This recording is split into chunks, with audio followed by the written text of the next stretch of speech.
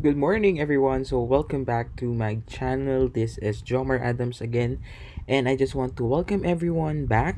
And I hope you are all doing well. So, for today, I am very much excited to share to you what our lesson is all about for today. And I hope you will be enjoying your opportunity and your moment to learn something new. So, let's move on. So, we are gonna talk about your vector-borne diseases. And for this moment, I will be discussing a few introduction to the different vectors and the diseases they cause. And at the same time, as we go along, we will be discussing three of the major vector-borne diseases that are commonly encountered here in the Philippines. And those are your dengue, your Zika, and your malaria. Okay, so let's dig in. So first, let's define some very important terms for us all. The first one is your vector, of course. So, vectors, according to WHO, are any living organisms that can transmit infectious diseases between humans or from animals to humans. So, what we're trying to say here are vectors are any living organism, be it an insect, be it a particular animal. So most of the things that we are gonna talk about are actually flies, ticks. Aside from that, you also have different insects that will be introduced to you today. So those are your vectors. So when we say vector-borne diseases, on the other hand, these are now human illnesses caused by parasites, viruses, and bacteria that are transmitted by your vectors. So, it is not your vectors that actually causes the disease. They're actually just the carrier of your agent or your pathogenic agent, whether it is parasite, a virus, or a bacteria. All of them are being carried or being transmitted by your vectors. And according to WHO, we have a couple of vectors that I want to introduce to you today. The first one, ayan, the first one is actually very much important. But before we dig in, let us go first to serotype. So, what do we mean when we say serotype? So, these are group of organisms that are actually characterized by a common set of antigen. So, before we discuss what is an antigen and an antibody, so these are actually a group of organisms, and they are actually being grouped on a common set based on their antigens. Okay, so let's go on. We also have your incubation period. So your incubation period means this is the period between exposure of an infection and the appearance of the first symptoms. So the moment that you actually was exposed to that particular pathogenic agent and the moment that your first symptoms appear, that is your incubation period. So we have examples of vectors, and I will be showing to you the different vectors and at the same time some of the diseases they actually cause. First and foremost, okay, let's go to the most common and the most pestering at times. We have your mosquito. And your mosquito can actually be a vector for several diseases. We could actually have malaria, your dengue, your filariasis, your Japanese encephalitis, your chikungunya, and your Zika. So these types of actually, if you're gonna look at it, so most of this are actually from dengue down. Most of these are actually viruses, but you also have here your parasites like your malaria. So these are actually examples of diseases caused by these pathogenic agent being carried by your mosquito. So imagine how many diseases does your mosquito is carrying. So you really have to be careful. But later on, we'll discuss deeper dengue, Zika, and eventually your malaria. So let's go to the next.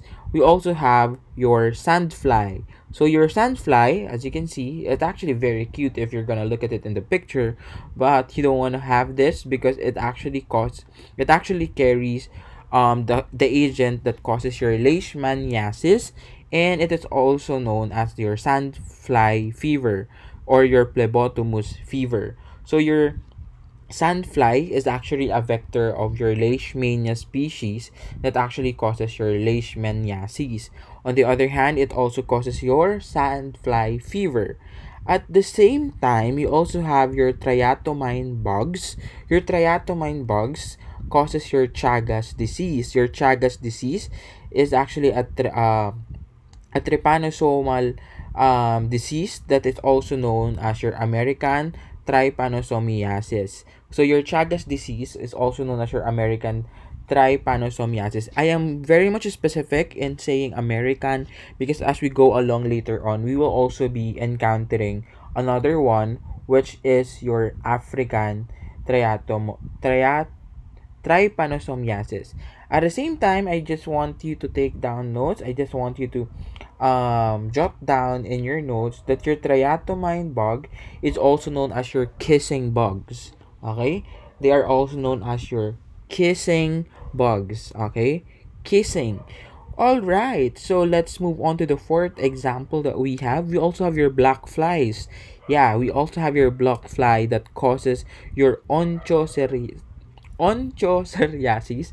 This is actually a disease caused by your onchocerca volvulus.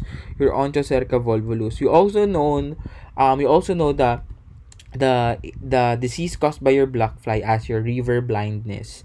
Okay, it is also known as your river blindness. So we also have, aside from your black flies, we also have your ticks. Okay, so ticks, it causes your Lyme disease, and it actually causes your Lyme disease. So it's very important for you to remember your tick, because why is it? Because it causes your Lyme disease, and your Lyme disease is actually it's also known as your Lyme borreliosis, which is an infectious disease caused by your Borrelia. Okay, it is actually caused by your Borrelia. And to be specific, what type of Borrelia species are we talking about? This is actually an example of your um an example of a tick-borne disease. Okay, so actually what you see here are actually your the specific ticks that actually that carries your Lyme disease are your Isodes species. Okay, so going back again, your Lyme disease is caused by your Borrelia. It's a type of borreliosis, specifically your Borrelia burgdorferi. Okay, your Borrelia burgdorferi. So I hope you also have access the handouts that I have given you, so you can listen to me and work hand in hand alongside with your notes. So again, for your black fly, we have your onchocerciasis, also known as your river blindness, again caused by your Onchocerca volvulus. Your ticks, specifically your ticks, your Isodes ticks, carry your disease, your Lyme disease, also known as your Lyme borreliosis, that is being caused by your Borrelia burgdorferi. All right. So, aside from that, we also have your cheche flies. Yes, we have your cheche fly. And it actually causes your sleeping sickness. Okay? It causes your sleeping sickness, most commonly known as well as your African trypanosomiasis. Okay? A while back, we were talking about your sandfly that causes uh, your triatomine bug, or your kissing bug causes your American trypanosomiasis. Here, your cheche fly causes your sleeping sickness, also known as your African trypanosomiasis. And we also have here your mites. Okay, your mites that causes either your scrub typhus or all right, your mite that causes your scrub typhus. Your scrub typhus is actually being caused. Are you ready to hear this? Because this is actually kind of cool, because the causative agent for your scrub typhus actually sounds like more of a Harry Potter spell, and that is your Orencia chuchugamushi. Okay, your scrub typhus is being caused by your gram-negative bacteria, also known as your Orientia chuchugamushi. Okay, it's Orientia chuchugamushi, that causes your scrub typhus being carried by your mites. All right, let's move on. We also have your snails. Okay, so your snails can actually be carrying your schistosomiasis or your schistosomes rather that causes your schistosomiasis. So we have your snails, which are freshwater snails. So and so let me first go deeper to your snail. So most of our snails um are actually found on fresh water, and they can actually carry your schistosomes. So most of the time the larvae of your schistosomes are released in the water, and it penetrates the skin of humans. So if you have heard of your elephantiasis, your elephantiasis, the filarial worm that causes your elephantiasis can also be found in your snail or your puhol. Aside from that, you also have your other schistosomes that can actually cause your schistosomiasis. Aside from that, we also have your lice. Okay, your lice can actually cause two things: your loose-borne relapsing fever, that is actually caused by another Borrelia species, which is your Borrelia recurrentis. Okay? So your Borrelia recurrentis causes again your loose-borne relapsing fever. Okay? Your loose-borne relapsing fever. So this is usually transmitted through small wounds in your mucous membrane or of the nose and mouth done by crushing the lice.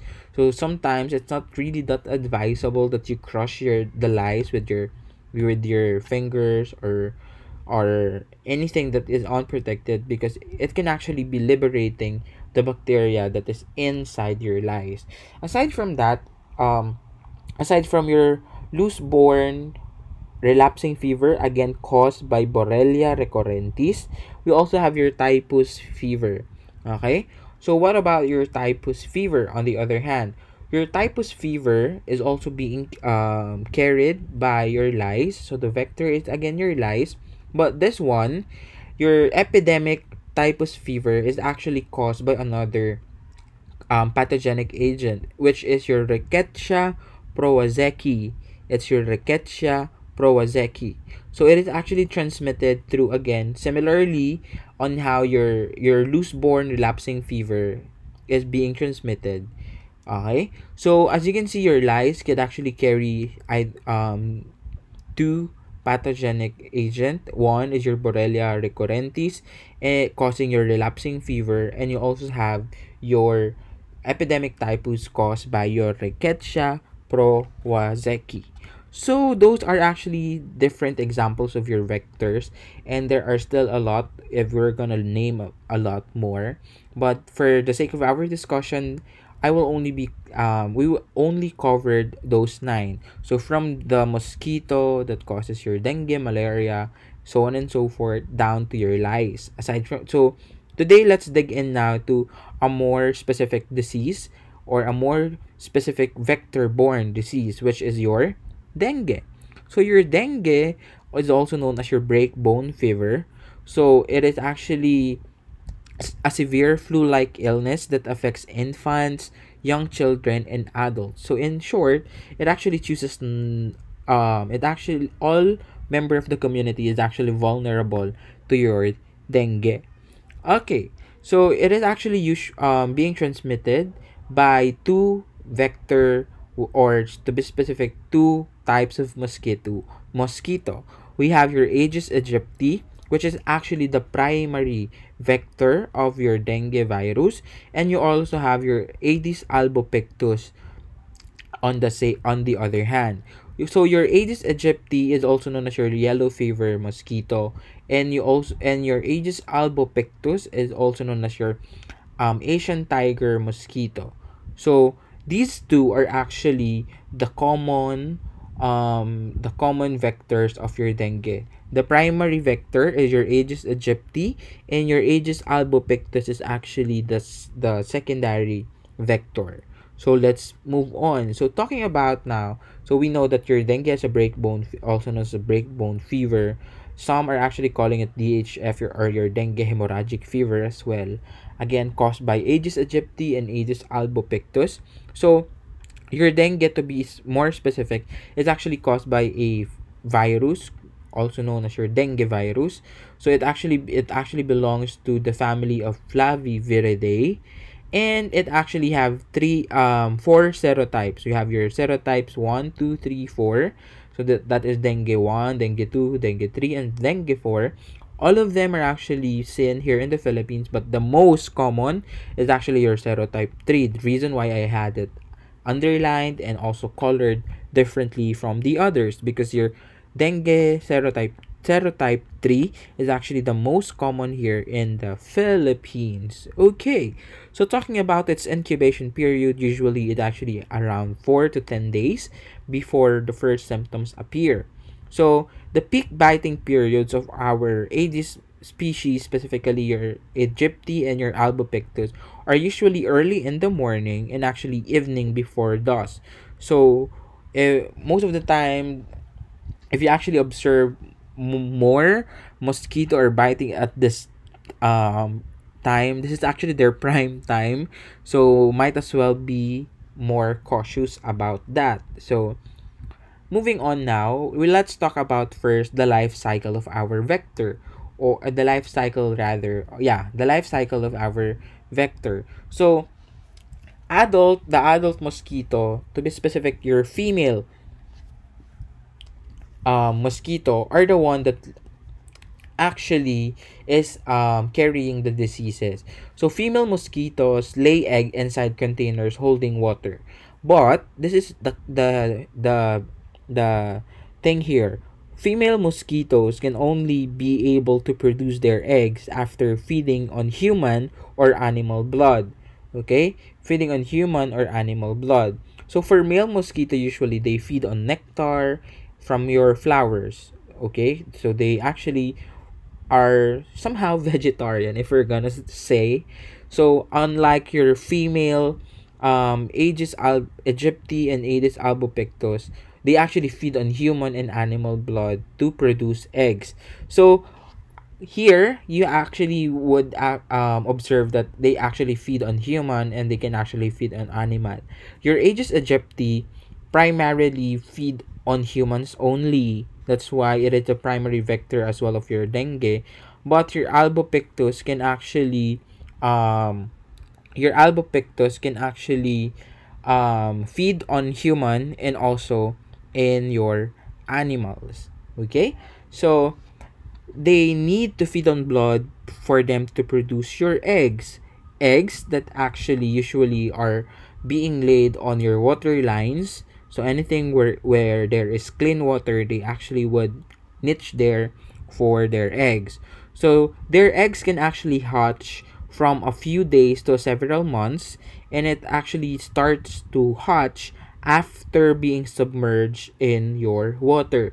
So the eggs of your Aegis mosquito species are actually very hard. They actually stick to the wall of a container like a glue, and they can even survive drying out for up to 8 months.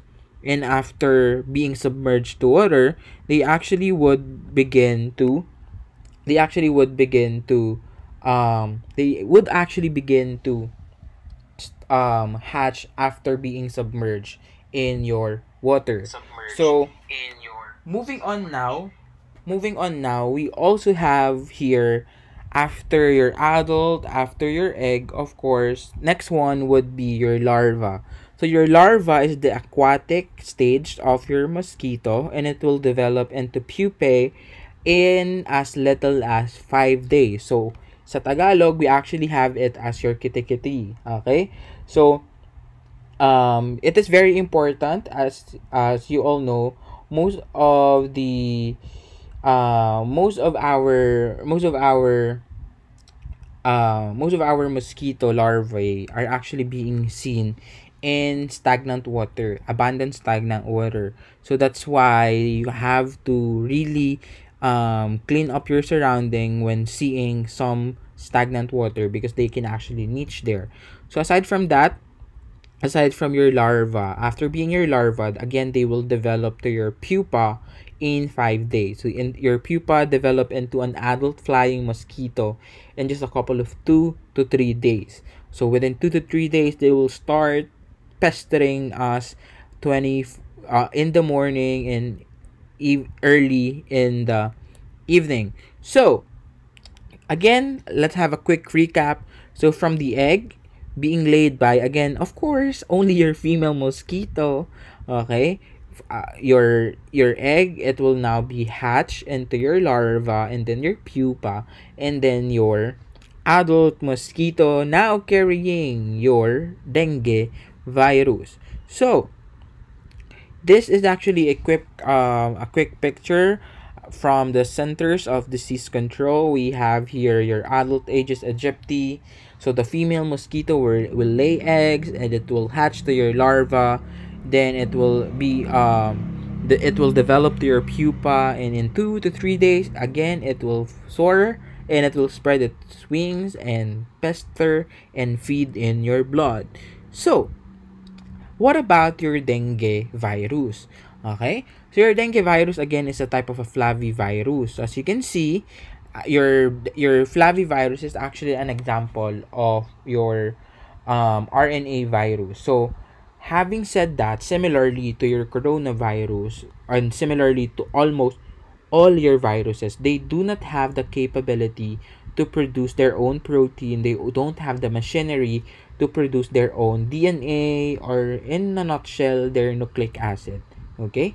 So, that is the reason why they need to infect a particular cell, or they need to infect a particular cell for them to be able to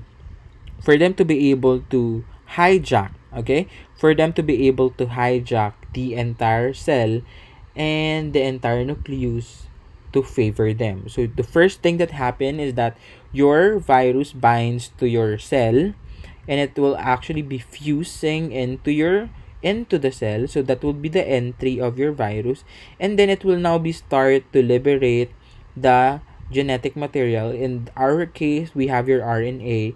At the same time, you also have here your reverse transcriptase, your integrase, and your protease at the same time. As you can see, very much similar again to your coronavirus because they are both RNA viruses. And the first thing that they need to do is to produce a complementary DNA out of that RNA. So that will be the job of your reverse transcriptase. Afterwards, it will now start to produce the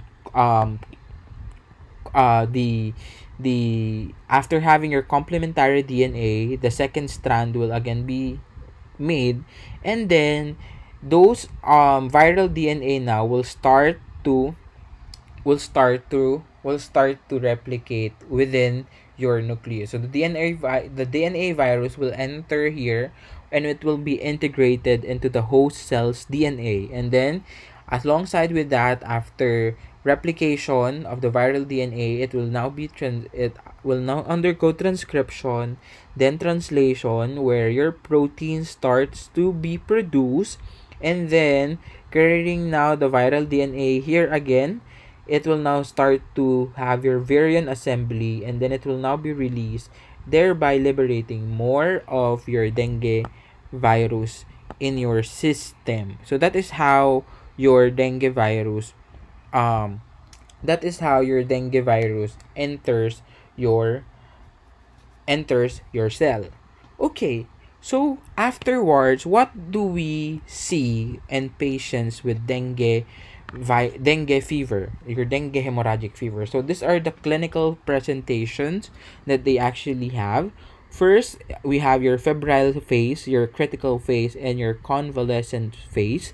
So these are actually three phases of your dengue fever. So let's start with the first one. So the first one is your febrile phase.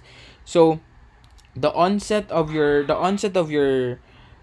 febrile phase is actually sudden. Aside from that, when it comes to your febrile stage, the usual duration is from 2 to 7 days. it's actually from 2 to 7 days. So some symptoms include severe headache, muscle joint and bone pain. We also have your macular and macupopular rash.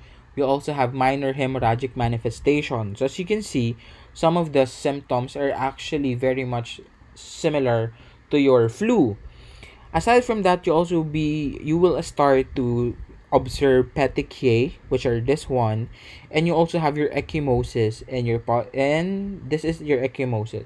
Your ecchymosis actually looks more similar to your hematoma, but your hematoma that is actually caused by unsuccessful or erroneous phlebotomy, but your ecchymosis, this is actually caused by, or this is actually a manifestation of a particular disease.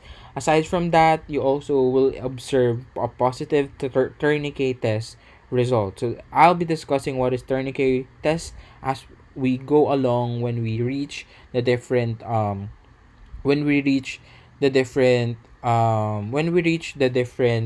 tests used for to detect your dengue. So aside from that, we go to your critical phase. So your critical phase will actually occur within 24 to 48 hours. So this is now where much of the more serious symptoms starts to appear. So the first one is defervescence. So defervescence, and then your plasma leakage, and then eventually hemorrhagic manifestations like your hematemesis, hematochezia, and menorrhagia. So menorrhagia. So these are actually the hemorrhagic manifestations that will be observed when it comes to your dengue fever. So maybe you're wondering what is plasma leakage, what plasma leakage is all about. So plasma leakage is actually a process in which the protein rich fluid component of the blood leaks from the blood vessel into its surrounding tissue. So you all know now that when in your blood, that is actually majority of your blood is actually composed of your plasma. Okay, it is actually composed of your plasma, and the moment that your plasma start to leak out of your blood vessel going to surrounding tissue, that is your plasma leakage.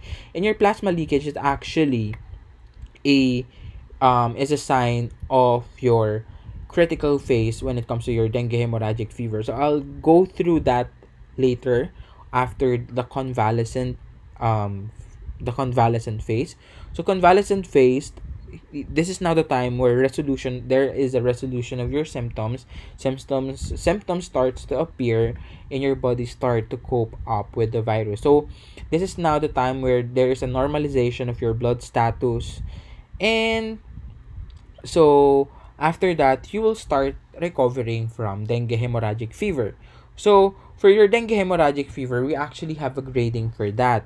Okay, we actually have a grading for that. So first, we actually the first thing that we check is the fever with non-specific constitutional symptoms. So what we do here is first to perform your tourniquet test. So we will now start to observe the appearance of your petechiae. Okay, the appearance of your petechiae. So after that is grading 1. We actually graded 2. Okay, so in addition to what you see in your grading 1, which is fever and then a positive tourniquet test, so that is grade 1 DHF or dengue hemorrhagic fever. DHF grade 2 is actually alongside with grade 1 symptoms and spontaneous bleeding in addition. So there is other bleeding. So you have your Hermann sign, your petechiae, your gums are bleeding as well. You have melena, black tarry stool. You have low platelet counts because the normal platelet count is 150,000 to 400,000 cubic millimeter of your platelet. So aside from that, there is an increased hematocrit. So the increased hematocrit is actually due to your plasma leakage. Aside from that, so this is actually your Hermann's sign or your petechiae. So that is grade 2. We call it grade 3 if circulatory failure is now being observed in addition to your grade 2 symptoms. So what are the usual signs that we see? We have your cold, clammy skin. So we say cold, clammy skin. As alongside with that, there is a low blood pressure, increased pulse rate, and respiratory rate. So cold, clammy skin. Actually, if you're gonna, I don't know if it's clear on your screen. So, a cold clammy skin or hand is a palm that is actually very unusually damp. Okay? So, nagpapawis ang iyong mga palad. Okay? So, aside from that, that is for grade 3. But, a more serious one would actually be your grade 4 dengue hemorrhagic fever, where there is actually a profound shock, a hypovolemic shock, in addition to your grade 3 symptoms. So hypovolemic shock, profound shock, or dengue hemorrhagic, your DHF shock is actually because of the plasma leakage. So, generally, this is your grading. Okay, this is your grading. So, we have your dengue fever or dengue hemorrhagic fever. So, fever with 2 or more of the following. So, leukopenia, we say leukopenia when there is a low WBC count. Thrombocytopenia if there is a low platelet count. But so but with no evidence plasma loss, so we call it dengue fever. Okay, dengue fever, but we call it now dengue hemorrhagic fever when there's actually a start of a more serious symptom. So that is from grade 1, grade 2, grade 3, grade 4. So I hope you would actually review this, because this might actually come out in your final homework that will be coming out very soon. So let's discuss now your plasma leakage. So what you see here is actually the progression of your plasma leakage. So what happens first is this one. Of course, after being infected, your dengue virus are present now in vivo, inducing widespread mast cell activation. So your dengue, what happened is that your dengue virus will actually start to be detected by your mast cell. Okay, it will actually induce the activation of your mast cell. Your mast cell is a type of a WBC that is usually found directly on your vascular endothelium. So endothelium that can actually increase the permeability, thus inducing vascular leakage. So your mast cell, okay, your activated mast cell can actually secrete extracellular granules similar to your basophils. So actually they contain your histamine and your heparin. So these are your mast cell. So the moment that your dengue virus activates your mast cell now will start to secrete their external your extracellular granules that will now act upon into your blood vessel. What does this cause? So the mast cell derived factors, the intracellular granules that has been secreted, are actually the one responsible in increasing vascular permeability, promoting now a pathological loss of vascular integrity. To be exact, what happened in your cells is that your vasoactive mediators actually increases the blood vessel size and diameter, and it actually responsible in breaking down the glycocalyx, which is a barrier of your endothelial cell. So one of the main one of the major mast cell product here. So as you can see, serum concentration of your mast cell specific product like your chymase start to increase, which is correlated with the human disease severity. So what happens is this chymase, which is a major protease secreted by your mast cell, are the one that induces a vasculopathy within your blood vessel. So what you can do is actually to prevent that, to reduce mast cell by using targeting drugs like your Montelukast, your cromolyn, and your ketofin. Okay, your ketofin. Okay, so these are the usual drugs that are being used. So it is very much important for you to treat it immediately, because if not treated, it may progress to dengue shock syndrome. Okay, dengue shock syndrome. And aside from that, it's not just the mast cell that is being recruited in this blood vessels, but also other immunological cells. Okay, so that's how your plasma leakage happen. Again, because of the mast cell, the factors that your mast cell have produced or secreted, plasma will start to leakage because of the increased permeability of your cell, of your blood vessels rather. So aside from that, we have principal symptoms. So again, high fever and at least two of this following: severe headache, severe eye pain, joint pain, muscle or bone pain, rash, mild bleeding and manifestation, and low white blood count cell. Aside from that, you also have this warning signs.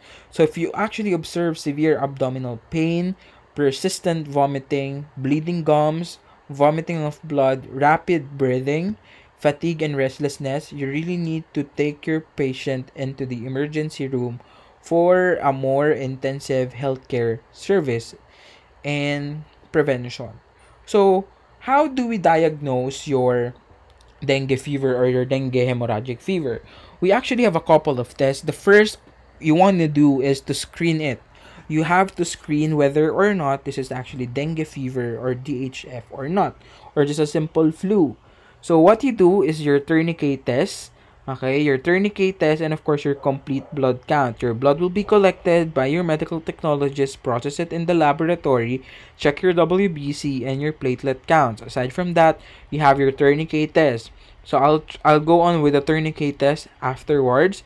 So we also have your confirmatory test. Your confirmatory tests are actually your dengue NS1 antigen, where we detect the particular antigen that is specific to the dengue virus. Again, I mentioned it to you that your antigen or your epitopes are very specific to a particular organism. Although some can cause cross reactivity, it is actually very much specific still.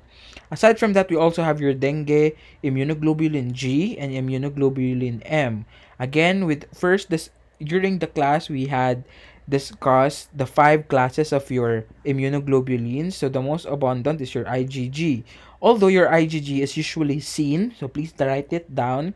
Your IgG is actually the type of immunoglobulin that is usually found during the later stage of the disease, and the IgM is the first one that increase, or the first antibody or immunoglobulin to be produced by your plasma cells that produces your antibodies. So aside from that, you also have your gold standard. We have your polymerase chain reaction, okay? And you also have your nucleic acid test. So your polymerase chain reaction is very important. Why? Because specifically your RT-PCR, your reverse transcriptase polymerase chain reaction. So we have your rapid kits. This is the first one on top is your NS1 rapid kit, and your dengue IgG IgM. We call it in the laboratory as dengue duo, because you're trying to detect two antibodies. So you're trying to figure out whether it is a a new or an early infection, a early dengue fever, or already on its latter stage. Aside from that, we go now to your tourniquet test. So what do we do during tourniquet test is, of course, we take the patient's blood pressure. So we inflate the cuff to a point midway between your systolic and your diastolic, and maintain that for 5 minutes. And afterwards, you reduce and wait for 2 minutes, and you wait for the appearance of your petechiae. To be honest, I actually experienced this when I was a kid. I actually had dengue before, and the first thing that they do is actually your tourniquet test and then your complete blood count. What they did is actually similar to what they did here, your Rumpel lid test, that they actually used a blood pressure cuff and then inflate it in a particular systolic, diastolic, and they actually start to rubber band that, and then I would actually have to have my hands close open. It's actually very painful at that time, but it actually was their way to induce the appearance, or to induce the appearance of your petechia. So afterwards, there is a positive tourniquet test. So again, this is grade 1 DHF. Positive tourniquet test when there is a greater than or equal to 10 petechiae per 1 square inch of your skin. So usually you're gonna observe that in your mid antecubital fossa. Okay, your antecubital fossa, you will be observing that there. Okay, maybe you're wondering where is your antecubital fossa. I cannot show it to you right now, but I trust that you know this. So remember, you are finding the basilic vein, okay, when you're doing your blood pressure. So you find your basilic vein, the one towards your the mid sagittal plane. So the one nearest to your body, the one that is actually just on top of your your brachial artery. So that one is your antecubital fossa. All right. So, blood transfusion. So, maybe you're asking, sir, when does a patient with dengue fever needs blood transfusion? To be exact, the thing that they need is actually either a platelet concentrate or a fresh frozen plasma. But seldom do they request for a whole blood or a packed red cell. Okay, so that are different components of your blood. So when do they need to be transfused with blood? So this now will happen when the platelet count in your adult start to drop as low as 50,000 cubic millimeter, and for your pediatric patient as low as 20,000 cubic millimeter. So imagine the normal is actually 150,000 to 400,000 cubic millimeter, and they only have 50. Okay, so that is actually very very low. Okay, so you need to have your blood transfusion immediately. So both with active bleeding. Okay, so adult with low platelet count and with active bleeding. So that is all about your dengue fever and your vector-borne disease. I'm cutting it here. So I'll be discussing on our next video your Zika virus and your malaria. So thank you very much for watching this video. Don't forget to hit the like, to share it to your classmates, to share it to anyone that you know would really need it. And do not forget to subscribe to my channel to be updated for the latest video uploads that I will be making this week. So thank you very much for watching, and have a great day ahead of you. So again, do not forget to sign up with a Google form so that I would know that for if you're my student and you watch this, please do not forget to sign in your Google form for you to be able to have your attendance recorded. Thank you so much. So I will be seeing you on my next video. So thank you and God bless.